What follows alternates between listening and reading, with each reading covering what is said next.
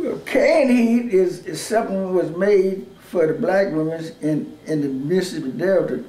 They would put the hot comb for dressed women's hair. They took put the comb over. They like that canned heat. That canned heat is a can like that, and it's about that tall, and they light it with a match, and it got a blue blaze. It's alcohol. It's got a blue blaze, and they put the straightening comb over that cane, and they straighten the hair with that comb heat. And the people found out that they could strain it and drink it. And what they do, they take a thin handkerchief and take that cane heat, take a spoon, get it out the cane, put it in the handkerchief. And me and Thomas Johnson used to do it down in Jackson.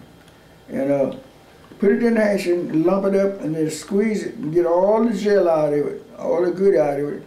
And when they squeeze that out, when they squeeze it all down, there's nothing in that handkerchief but wax. Wax. The good is going in the pan. Because you just drip out, but to leave some wax in that handkerchief. And then after we strain 2 cans of that in a big pan, and we get 2 orange pops, pour it down, and then we stir it up, stir it over. And 2 of them cans would make about a gallon. And me and Tommy just sit down, we'd have a guitar and get a cup. And we start to play, and we play a piece, we get a drink of candy. Play a piece, get a drink. We used to get drunk. Sitting at the house. Then Jackson. Yeah, me and Thomas Johnson. I was about 22 years, 23 then. Yeah. Tom was about 37 then, 38. Yeah. 39. All right. How about, let me ask you, Honeyboy, what did you hung around with Tommy Johnson a bit. What did you think of him as a musician? Were you impressed with how he played and whatnot? Well, did you learn anything from him? Tommy Johnson had a different style. He had his own style. And a lot of people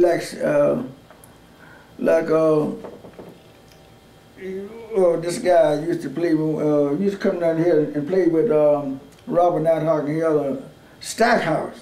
Houston Stackhouse. Houston Stackhouse learned a lot from Tommy Johnson. Tommy had his own style, and he was a guy I used to play with him called Peg Leg Sam. Sam Note used to play with him.